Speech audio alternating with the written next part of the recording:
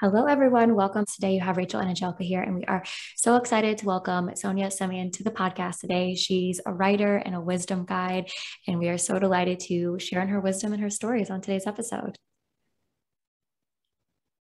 So, Sonja, we want to kick it off by asking you the first time that you ever felt connected to something bigger than yourself or connected to something on a spiritual level. That's such a good question. Yeah. What a great way to start off. The first time, wow. The thing that comes to my mind is I always connect through I have a lot of kapha energy to me. I have like a lot of that in my constitution as well, but it always comes to food. When I was a little girl, my grandparents, they lived in rural Michigan, and they would often, they had this huge garden, and my grandmother, I have this very vivid memory of, they drove me to this secret place in the woods, and we picked wild blueberries. And there was this feeling of it where I still I love cooking. I am, for lack of a better word, a foodie, but Ayurveda helps it to become a lot more focused. And so that, to me, food, nourishment, my body, and doing it in a way that is very, very wholesome.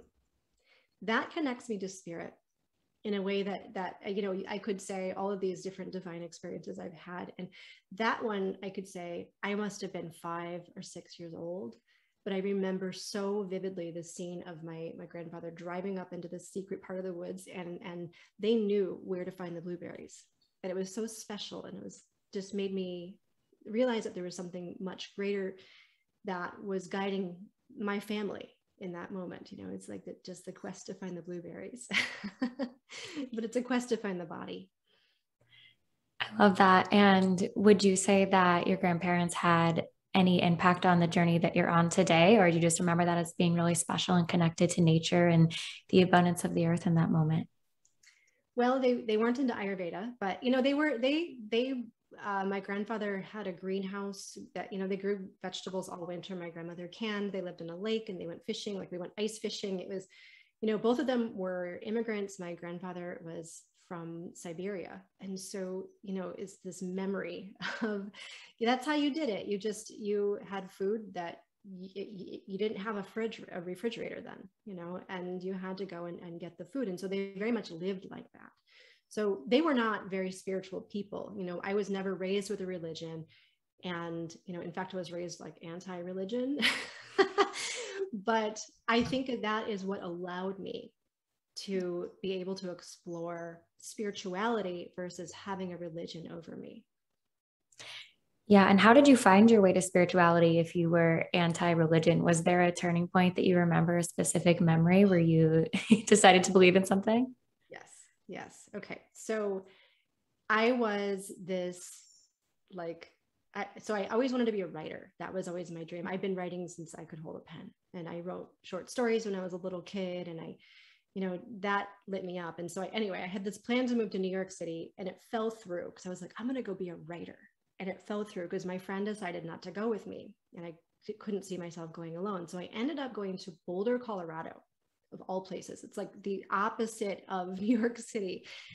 And I met my first teacher there, and she gave me a healing.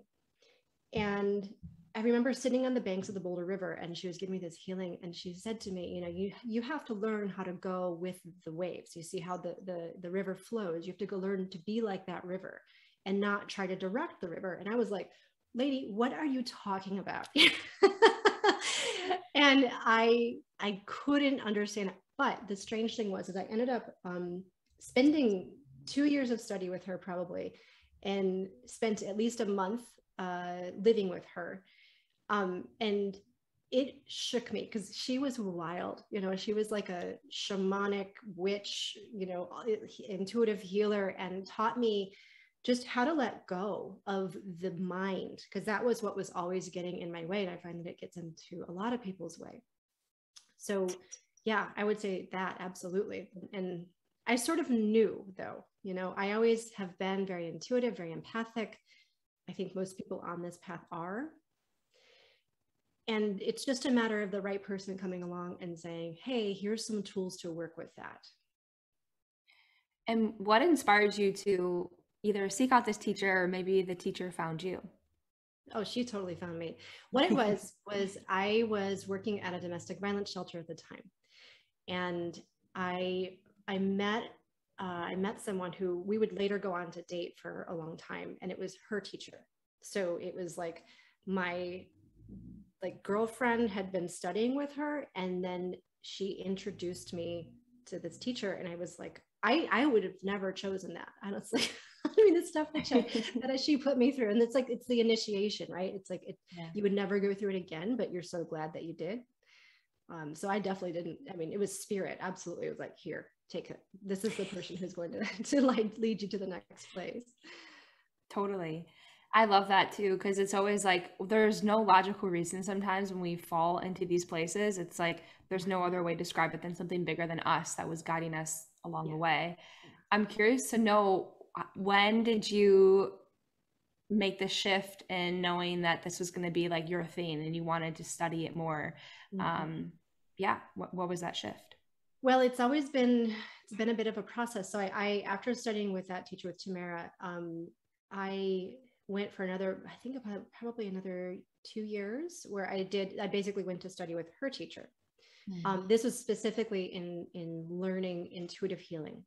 And so I did that for about 2 years. And then I was doing the work, like I was actually offering healings for people and doing a lot of work, but it wasn't anywhere near paying the bills. And so I was confused. I didn't know what to do. You know, I was like, okay, spirit led me to this place, but I'm, making $300 a month or something, because I was charging nothing. Nobody told me how to make a business out of it. Nobody, I was 21 years old, it's like not, I wasn't set up for success at the time in doing spiritual work for a living. And so I ended up doing, because I'm a writer, I ended up taking on some work, doing communications, doing copywriting. And that led me, like, I do have a passion for social justice. Like I said, I was working in the domestic violence shelter. And I ended up doing nonprofit communications for a number of years, also doing readings and healings on the side. So it was always this, like I couldn't tell people, because they would, like, literally, I was in a meeting and I was like, oh, I'm an intuitive. And people literally moved their chairs away from me. Oh, that's crazy. I think it was part of it, like kind of a joke, but it's still, that's the mentality, right? It's either you believe in this stuff or you don't. And my life has shown me continuously that the gray space is where all the juice is. Definitely. I love to hear more about what were the tenets that you learned to become an intuitive healer. So this is, it was the lineage. I didn't study through the Berkeley Psychic Institute, but it was a lineage through them. There was a guy, Louis Bostwick, who started the Berkeley Psychic Institute, and then he trained a bunch of people. And I studied with people who were direct students of his, but they had since branched off and done their own thing. It's essentially, now that I've done so much study of yoga, like I've gone really deep into, understanding the chakras and things like that. Like I see how it was taking like really old traditional wisdom and merging it with new age stuff. But it worked. This is the funny thing about it. I think there's a point where you just get, if you're really hungry for this stuff, you have to go deeper. I was like, this is amazing, because I learned how to take empathy and my natural intuitive nature and turn it into an ability to actually, it's like weightlifting, right? You have to train it. Everyone has this ability, and some people just have a little bit more openness to it in the beginning of their life. But everyone can do it, and it's essentially, you have to practice at it. You have to learn how to trust yourself. That was the major part of the teaching. Trust yourself. Do you see this? Don't look for external validation. Yeah, I love that. And how did you find your way from doing the intuitive work, and then you were kind of doing it on the side, but eventually into a place where you were practicing yoga, and then now what we know is getting into Ayurveda and doing stuff in that realm? Well, it was all, again, spirit kind of sent me to the right place, you know? So let's see, I lived in New York. And so for me, I started doing yoga, like studio yoga, you know, and it was a lifesaver, you know, just having a place to breathe. I actually would volunteer my time at a yoga studio in Brooklyn, near my house, just so I could get free classes, because that was the only way I could do, you know, 5 or 6 classes a week. And it transformed me just to breathe. And so I became really devoted to just a physical yoga practice, an asana practice. And that was like, I don't even know, what, 2001, 2000, no, I don't even know. My life is, this past couple of years has felt very long, but at any rate, it's been a long time. It's been a long time since I've been doing physical asana. And then what happened was, I met my husband, my now husband, and we were both working in this nonprofit world, doing policy work. And we were both kind of like the people that everyone, you know, like you had to keep it quiet, like the ones who were scooting their chairs away. Like we were both those kind of people. And so we just started to talk about this stuff and, you know, realized that we both had a really deep passion for it. Interestingly enough, his ex-girlfriend had introduced him to Ayurveda. My feeling with it was, at first I was totally turned off by Ayurveda because I'd done a dosha quiz in some women's magazine years ago. And it felt so restrictive. It was like, okay, here's this dosha quiz, you know, what shape is your nose? You know, that kind of thing. What color is your hair? Is it curly? And then therefore here's a list of foods that you can't eat. And, you know, of course, as you know, when you, a lot of those foods are my favorite foods. They're like, don't eat spicy foods. It's like, you kidding me? I've got hot sauce in my, you know, and everything on pizza. So eventually what happened is I started to work for a teacher of Ayurveda and yoga. It was like the writing piece again that took me into, she needed a communications person. She needed someone to run her website and her social media. I took that job on. And I was apprenticing with her for 4 years, basically, as you know, I'd write these blogs for her and just interview her and learn about Ayurveda.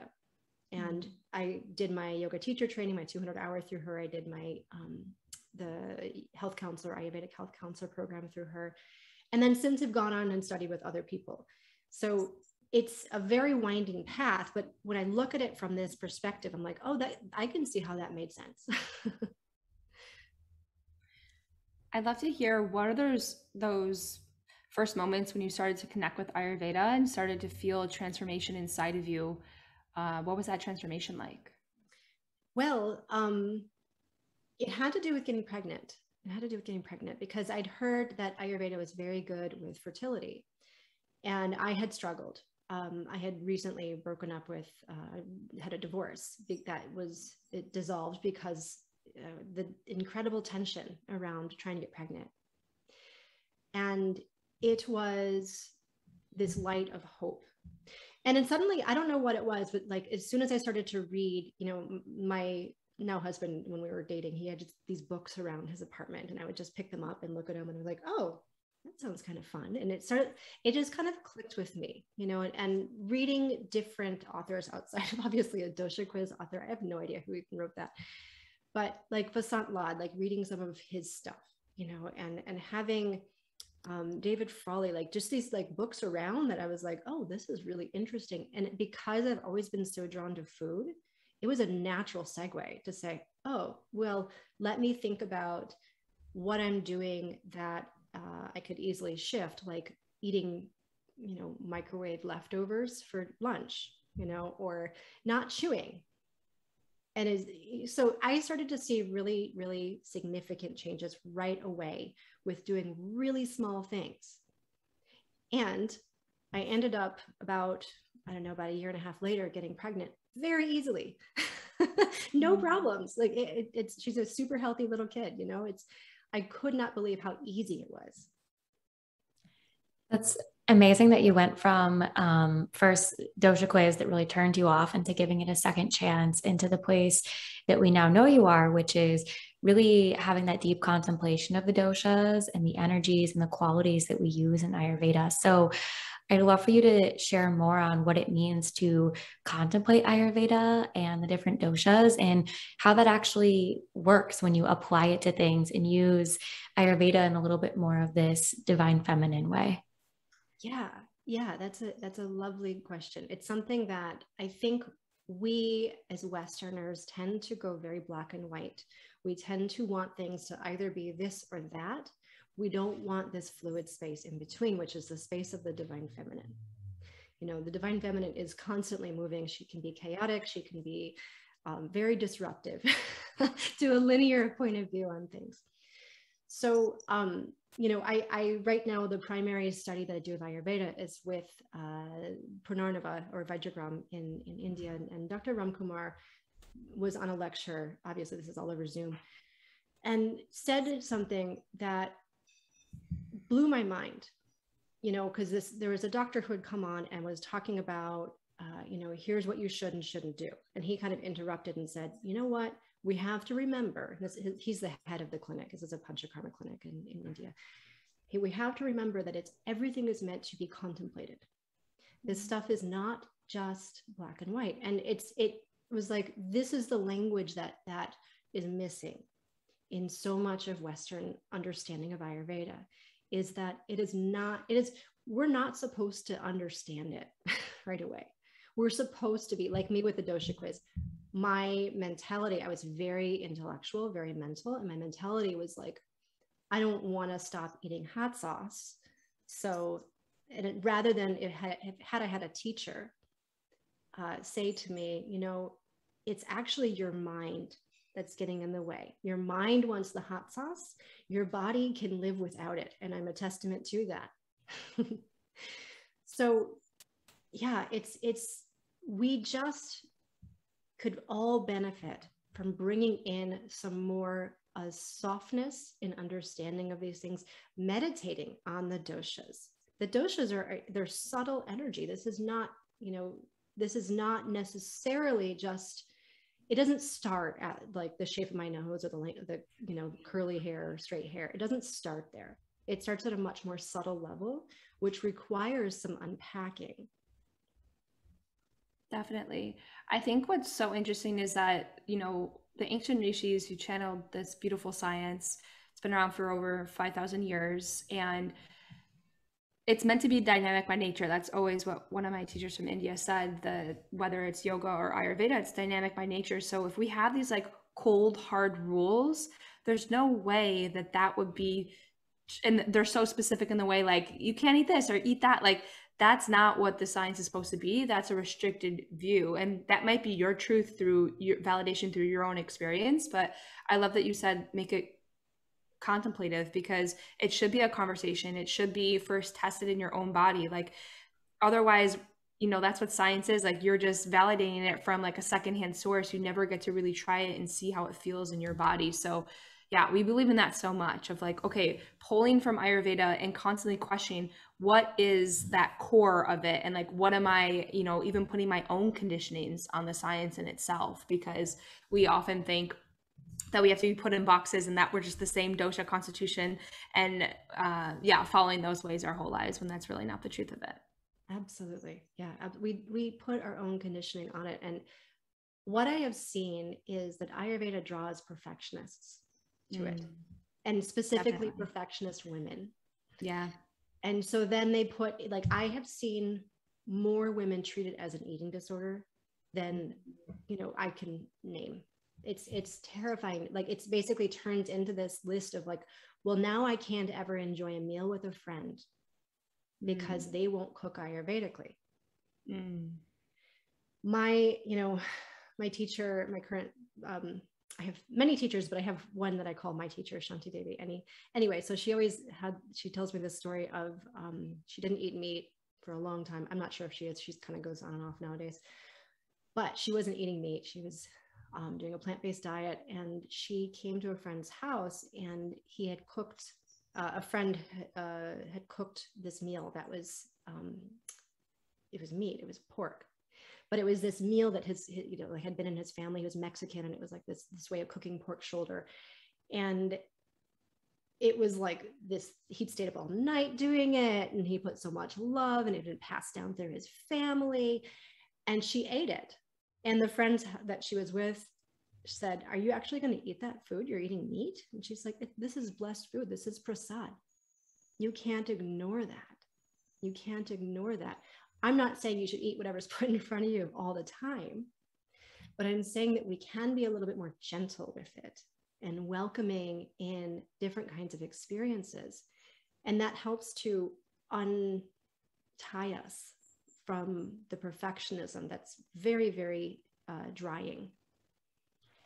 Yeah, that story speaks to me a lot. My history is in disordered eating. I think that's how I came to Ayurveda as well. And there were things going on with my body that I couldn't understand. And I was basically trying to like outsmart my body by restricting one thing, and then it became two things, and then eventually a lot of things. And Ayurveda was actually the key into stopping that pattern. So it was really magical in that way for me, but it took a lot of consciousness to be able to do that, and support from Angelica, who was my first practitioner.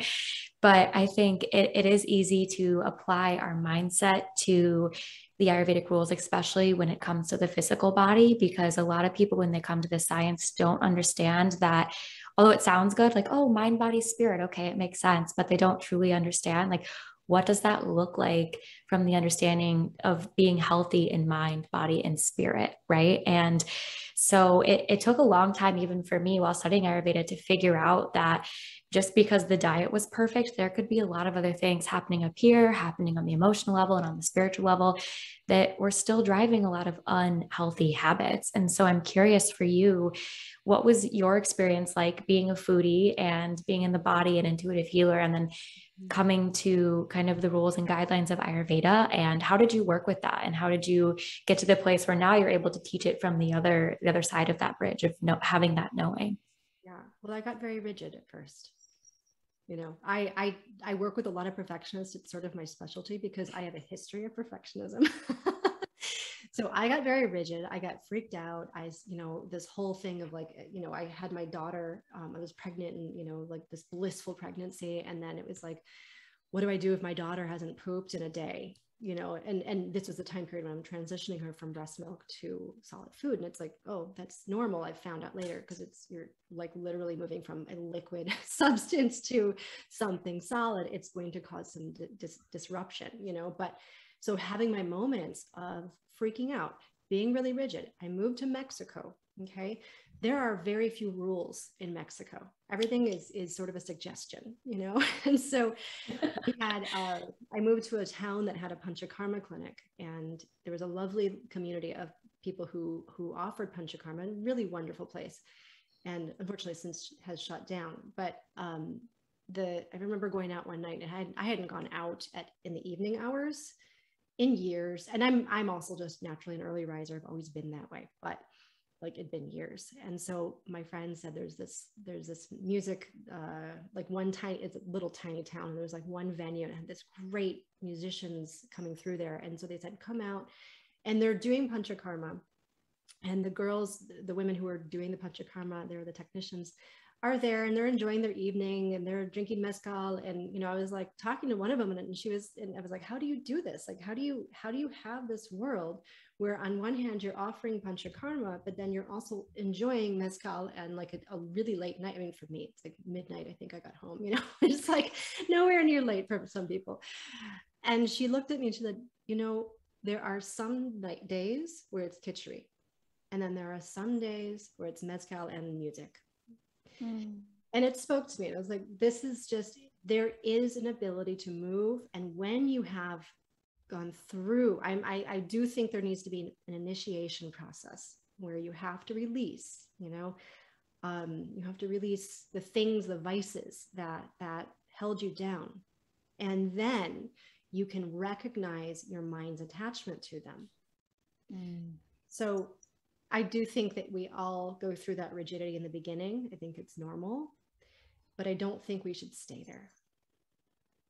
Yeah, that really speaks to me, because I feel like one of the main purposes of really anything that you put into place to make yourself healthier, so that you can go out in the world and live and thrive. And if you are cutting yourself off from that, then it's just going to show up in addictions to other things. Maybe it's food, maybe it's workouts, whatever it is. But I totally agree with your sentiment that for most people, and we see this in the clients that we see, it's like get really strict. You start to understand the rules. You're very much embodying everything. And then I always picture they're like training wheels that come off the bike, and then you can start to have the freedom that comes with riding your bike fast and trying out the hills and the jumps and all of that. And so I just love the way you put words to that. Like some days are mezcal and, and dancing and music. So that just, yeah, that's what it's for. So we can live well in these bodies and then go out into the world and live well and feel well. Mm-hmm. Yeah. Yeah. What are some common threads you have noticed with the women that you see and their relationship with their body? Oh, wow. Common threads. Believing that it's going to be fixed right away. That's probably the number one thing that I see, that, oh, I've been, doing all of these things, quote unquote, right. And so therefore I should be healed already, not accounting for the fact that they have, 30 something years of imbalance to make up.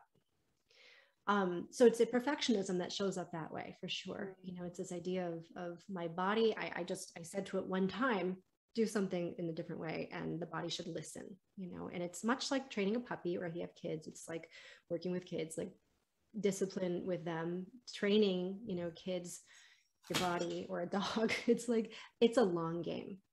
This is not about a short-term stuff. You're going to get short-term benefits, absolutely, but it's a long game. And there will be fluctuations in that game. And, I loved, Rachel, I loved your bike analogy. I think that's wonderful. It's exactly what it is. And then sometimes you're going to fall off your bike because you took too big of a risk. And therefore, what you know how to do now is you know how to get back on the bike. So yeah. Sorry, I can share others if it's helpful. But yeah, no, please do. I would love to hear more. Yeah. Body image is another one, like big stuff with body image.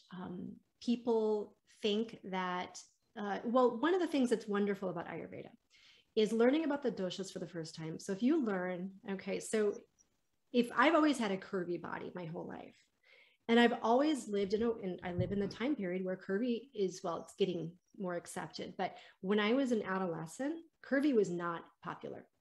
People didn't talk about, booties and whatnot. Like it wasn't a thing. Like to have hips was like, no, you wanted to look like the supermodel, like very thin. You want to look like a boy.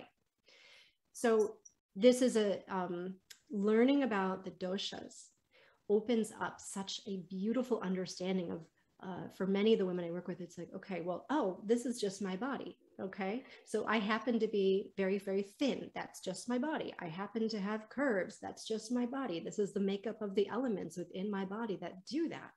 I have a tremendous amount of strength, and we end up finding different things that really do tell the narrative about our body when we begin to contemplate the doshas. Yeah, I love that so much because I think that even sometimes we can have our own conditionings on like the doshas and the body types. I noticed that when I was studying at my college, we went to the internship, and it like brought up a lot, and there was a lot of unspokenness because I think it was still newer to like bring these two concepts together. But like I know a lot of women felt like they didn't want to be labeled as kappa in the class because they don't want to be, and like I've heard that from my clients before, like I don't want to be the insert unnecessary comment about being a kappa person or kappa nature. And yeah, I think that's like a whole nother world to like unpack too. So how do you guide your clients through that when they have that own stereotype of like what a kappa body is? Yeah. Well, there's a lot of fat shaming in general. There's a lot of, and it's not to say like the beautiful thing about kappa is not so much like the beautiful thing is that it's like all of the good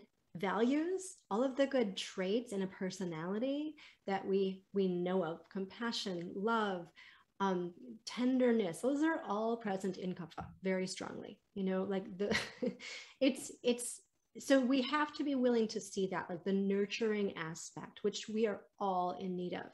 And I often like to, when I work with clients, put them in the context outside of their individual experience, put them in the context of the cultural understanding. So if you were to look at the Victorian times, for instance, There were ads that would say, feed your daughter a stick of butter a day, because they wanted her to get plump.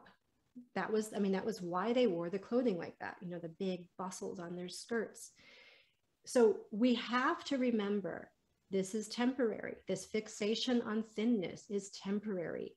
And it is right now shifting. I mean, Jennifer Lopez, I remember when she came out in, like, what was that, 90, close, I guess it would have been close, I don't even know, like close to like 90, 98, somewhere around there, right? And she came on the scene and everyone was like, oh my God, she has a big booty. And it's, think about the shift in the culture since that time frame, where now people are actually getting implants to get a butt like hers, whereas before they were like shaving it off. So things are shifting. They're shifting before our very eyes. So I like to contextualize it for people, and so that it's not just about the individual experience. It's not about you and your own mind and your own echo chamber. It's, let's place you in the historical, cultural context in which you are currently standing. Yeah, I love that perspective, because it really does root you in, like, look how far we've come. And also to know, like, that same concept of like always wanting something that's like outside of ourselves and like without our reach. I think that comes back to that perfectionist tendency. And like, you can come back to that thread and see like how that is being projected in all different areas of their life, like not just their body image, which is so helpful as a coach. Yeah. Yeah. And I mean, one of the things that we learn is, you know, just to be our own points of self-reference. And to be able to just say, this is who I am. This is oddly the body I have. I don't know why I have this body. It has these quirks to it and these benefits. But this is who I am. And we can stand in that, but not be fully attached to it. You know, have the willingness to see it shift. Have the, you know, after you have a kid, it's your body changes. It just does. There's no, you know, I don't have the same body I did, you know, and I've only had one kid. You know, people have a lot of attachment to their constructs, largely their mental constructs of who they are. We need to just claim them and just know them. Like, this is a story that you're telling yourself. This is nothing else but that. It's a narrative, and the narratives are temporary, always.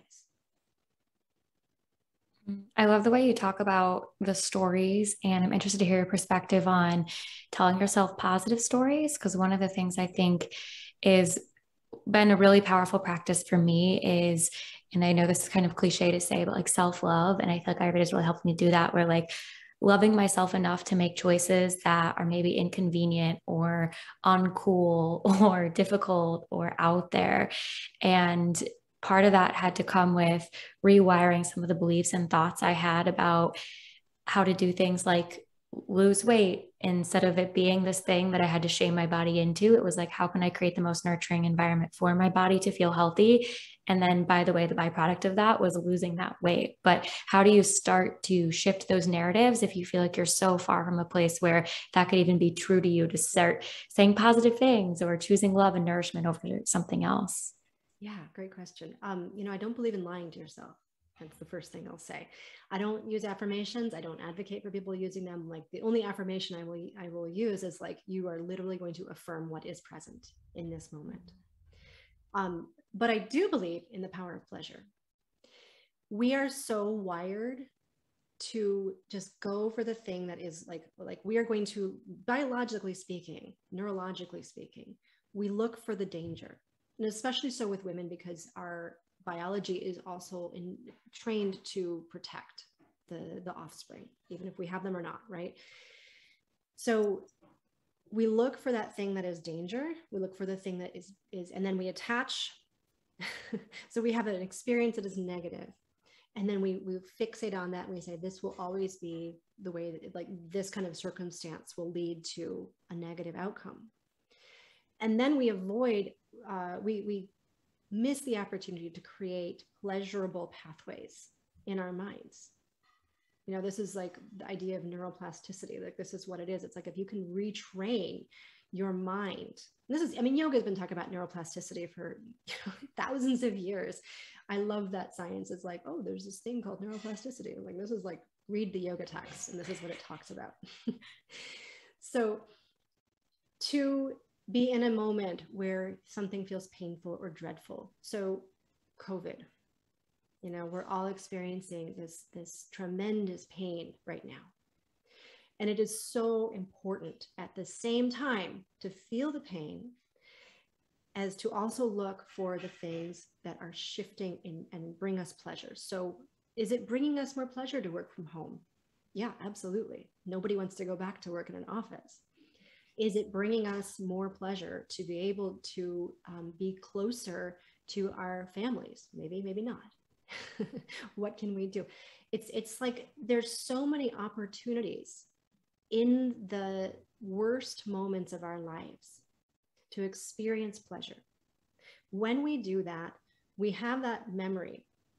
So the COVID memory, my hope for everyone is that they can remember some really powerful things. This is a time of incredible awakening. I mean, we're seeing people questioning, getting into any kind of spirituality, into Ayurveda, into the deeper teachings of yoga, into like the divine feminine, into the divine masculine, into witchcraft, like whatever it is, like people are getting into this stuff because this chasm has been created by the virus, right? And so so the opportunity in it is to find something that is bringing us true joy. I'm not talking about quick hits of pleasure. I'm talking about pausing and just noticing, what are you really receiving in this moment? It is not all negative, I promise.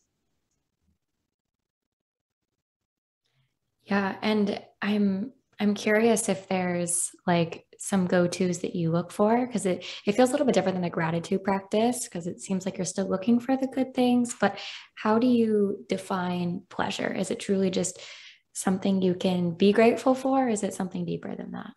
Gratitude is absolutely a part of it, but I think sometimes gratitude can cover up some of what's going on. It can cover up, like you can just say, my friend had a house fire, and she calls me and she's like, her neighbor's house caught on fire, and then it ended up catching her house on fire, and it destroyed part of her kitchen, and very, very minor relative to what he went through. And she's devastated. She's in a hotel room with her kids, and it's like this whole really difficult time for her. And what her response was like, well, but I didn't get, like, at least my house didn't burn down. At least no one died. I was like, are you kidding me? You're just completely bypassing all of the feelings that you have, this pain that you're having right now. Like, just be in that pain. It may not be the same pain that your neighbor is in because he lost his house. It's still valid. But my go-to is with pleasure, to answer your questions. I always love to answer all of the questions. Pleasure is largely, well, we have to slow down. We have to get into the body. So this is where, embodiment, Ayurveda is wonderful for helping us. If we're eating food that is highly processed, we are physically going to feel more numb. If we're taking a lot of there's a time and a place for prescription drugs, right? But it's if you're taking a lot of that stuff before you try to address it with some other, diet and herbs and things like that, with support from a practitioner, obviously, then you're, I think I lost my train of thought. Sorry, you might have to edit that part out. I can try to. No worries. Okay, so yeah, it's basically, if you're, okay, I'm just going to start again. No, yeah. We were talking about pleasure, kind of your go-to way to get into that, and how it's different from gratitude.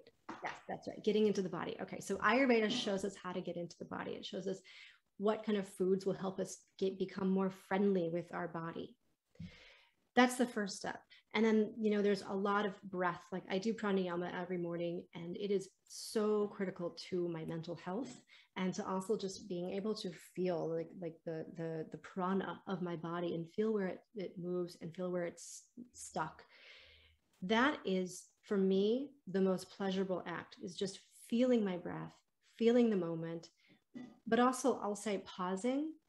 Pausing is a huge, huge pleasure generator. When we rush from one thing to the next without having a little bit of a moment to just breathe and notice. We miss the chance to really collect that stuff that is pleasurable. So if we're rushing through cooking lunch, do we miss out on the smell of the food cooking, or the feeling of chopping on your hands, the sound of the spices popping, the mustard seeds popping in your pan? All of those things, like the senses are meant to be something that brings us joy. We just often misuse them and the senses become attached to this thing that, like, it becomes like a fix, rather than it being a full experience that going into it is temporary. Mm-hmm.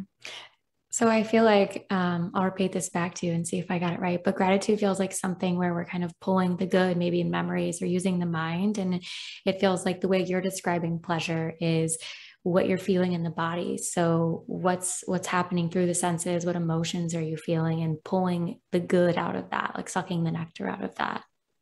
Yeah, that's exactly right. Yeah. And I think gratitude is important, but I think that pleasure, when I think of when I need pleasure, I dance. That's what I do. I put on my headphones in the morning and I just dance before my daughter's awake. That brings me pleasure. Taking a walk, that brings me pleasure. Yeah, I love that, because I think that, everyone has to have their own practice of presence in their own way. And I think that gratitude works for some because it pulls them in the present. They're like, okay, what in my life right now can I be like really appreciative of? But I love that you said like pleasure is always accessible to us too. And like and there's such a huge range of pleasures too, that it pulls us back into that present moment as well. So it's so fun that we can find all these different ways to bring embodiment so it feels really true for us. Because I've definitely been in the place before where I just was like so masculine about my gratitude practice. I couldn't go a day without it. And then it turned into a thing where like, you know what, I'm not in a place where I'm happy right now and I'm just pretending like I am. And I'm just like scraping the bottom end of the barrel to think of like anything I'm grateful for. And that's the exact opposite of how I'm feeling right now. And like that in itself is not healing too. So yeah, I feel that when you were saying that as well. It's being really present with whatever emotions that you're feeling in that time. I mean, I can be in a state of devastation and still feel pleasure. Mainly it's that I feel pleasure for not feeling numb. But we need to be able to claim that whole range of human emotion if we want to have the good stuff.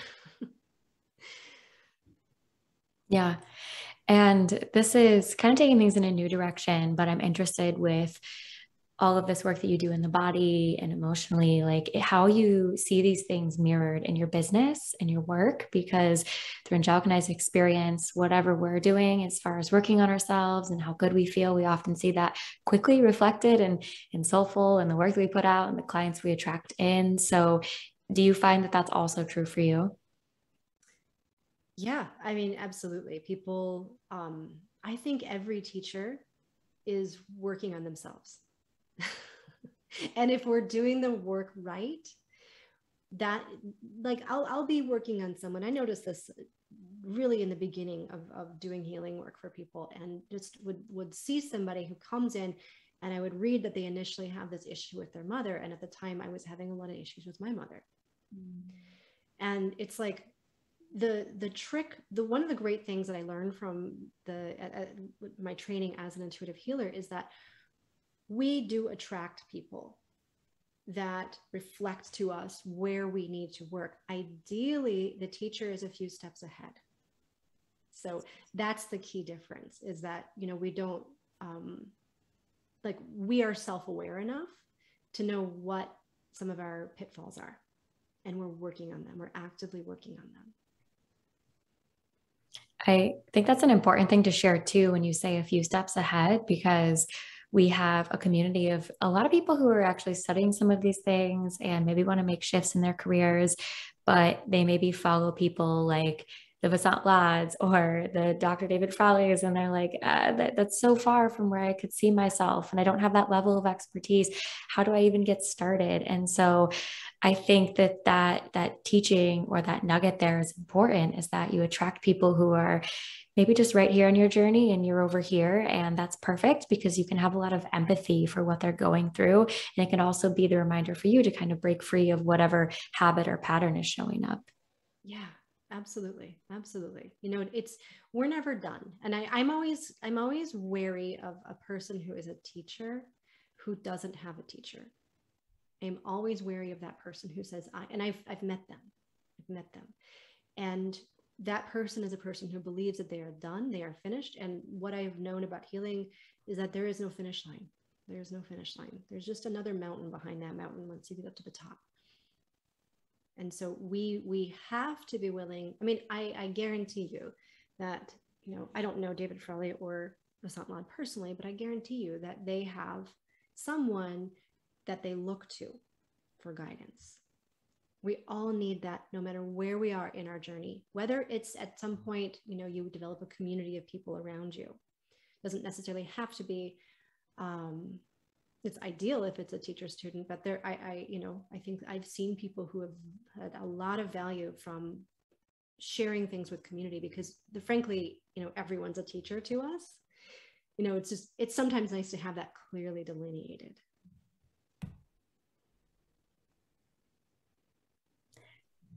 Yeah. And I guess kind of in that vein, like I feel like a lot of people are getting into this place now, and it's this fine line between like having the teacher and also starting to trust yourself again and using the body wisdom and figuring out what's true for you. So having the teacher, learning from them, of course, valuing their experience, but then also running that through yourself and deciding what's true for me and what's not, because it's being able to think for yourself and having that person, but also knowing how is it that you're going to share this? What is true for you? What have you actually experienced in yourself?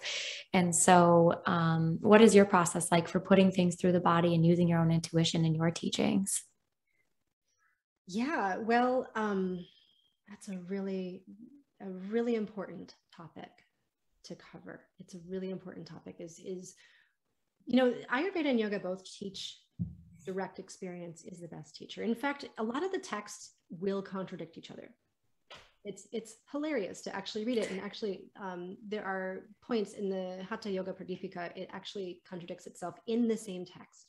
So it's like, it's not meant to be taken as the word of, I mean, it is kind of the word of like the divine, but it's not, you know, it's written by people. It's written by people. Teachers are people as well. I had the lovely opportunity of studying under an incredibly controlling, some might say abusive teacher for a number of years. And one of the things I took away from that was that I am never again going to, and this is where I got very rigid, right? So I got very rigid under her teaching. And I am never again going to be in a position where I don't check in with myself. And because I watched many of her students fall into this pitfall of saying, what would this person do? What would this person do with my life? But our life, my life, like my teacher right now, I am full, I love her. I adore her guidance for me. But I also, there's times where I'm like, that's not right for me. That's not right for me. That's an experience that you've had and I appreciate that. But there's a million different ways to have a life. So we have to be willing, and I think this sometimes comes the hard way. You know, we don't really learn too well the easy way. So we have to learn it the hard way and then say, never again, this is a new boundary. You will never cross it again. Mm-hmm. But if I'll say this for your listeners, if something makes you feel, if a teacher says something and it makes you feel ashamed of yourself, ask yourself if that is really you or if that's the teacher's projection. Because this stuff should never bring you shame. We should never feel shame in asking a question, even if it's a very basic, simple question. So it may not be you if you feel that kind of shame or you know, dismissal of your truth, of the truth that you have, of the experience that you've had. Yeah, I love that. I think I often ask myself, because I wrestle with my own inner critic voice a lot, And yeah, that probably came from teachers who are really dogmatic. And, you know, I grew up Christian Catholic, so I grew up in a very religious, restricted way. So I have to unpack that a lot. But I asked myself, what feels like freedom to me in this moment? And sometimes, like if I'm talking about the scope of food, sometimes that is choosing dessert and it's really yummy and it feels like free that I get to do that. And other times it feels literally more free not to, and just to feel like how empowered I am to not have it. And that's just like a really simple, basic way of thinking about it. But I think that goes hand in hand with that, of really seeing like, where do I feel empowered here? And is this someone taking away my power is just huge. Mm-hmm. Yeah. Yeah. We don't have a very good relationship with authority in the West. That's what I've found. And like, we either bow down to them or we just rebel for no reason. So it kind of, you know, it depends on the leader, it depends on the person, but you know, we don't know what it means to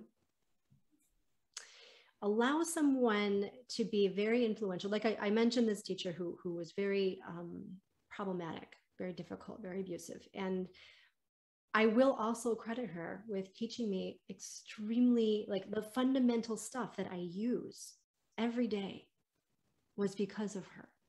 I saw though, in my very first teacher too, Tamara, the one I mentioned who gave me that reading by the river, very problematic person, very difficult, far too difficult for me. And it, both teachers, it was me saying, this person is hurting me as much as she is helping me.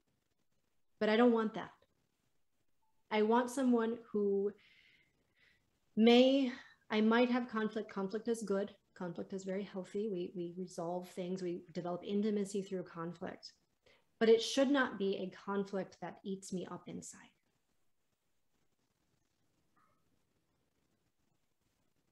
Yeah, I think that's so powerful. And I think something that a lot of us need to hear. I think it's a topic a lot of us actually don't talk about enough either, is understanding how to tap back into that inner authority and intuition in those situations, and, you know, giving people permission to stand up for what feels right for them in those moments, because it's going to feel different what each person's true north or right is. And so just thank you for sharing your story and your experiences with both of those teachers.